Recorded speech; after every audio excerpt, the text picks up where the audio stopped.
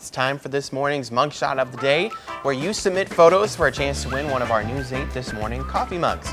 Well, today's winner is Allison from Tomah. And she says a little Wonder Woman helps get the day started. That's an awesome mug. And a popular movie right now. Absolutely. Well, our daily mugshot winners get a News 8 This Morning coffee mug. It's easy to win. Just take a photo with a mug in it somewhere and email it to us. The address is mugshot@WKBT.com. Be sure to include your name with your entry. You can also mail in your entry to us right here at News 8. We're located at 141 South 6th Street in La Crosse.